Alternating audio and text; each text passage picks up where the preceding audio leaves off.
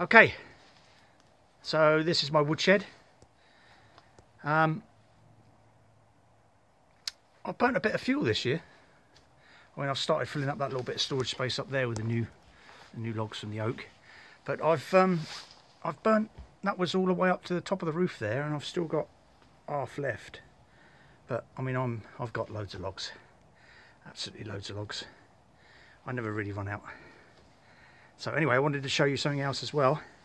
So I have poplar trees that grow a lot around here, and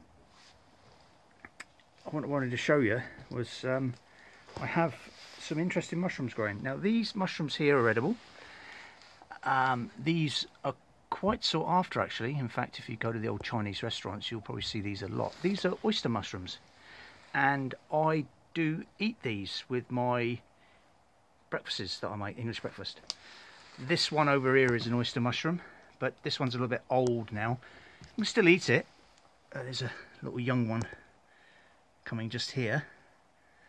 That's a oyster mushroom, a young one. But these are old. But these ones here are absolutely perfect. These are absolutely superb to eat. So that is an oyster mushroom. And they grow on the poplar trees here. So this poplar tree came down back into last year. The logs were soaking wet. And of course there's pores all the way through this.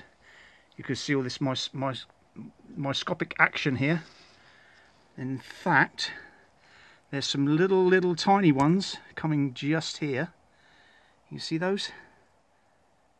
There we go. That's oyster mushrooms. So this log will actually produce for a few more weeks yet. It's not done and dusted. So that is an oyster mushroom, and I will harvest that and eat it. And I expect you'll see me putting it in the frying pan at some stage. But there you go. Nice, tasty.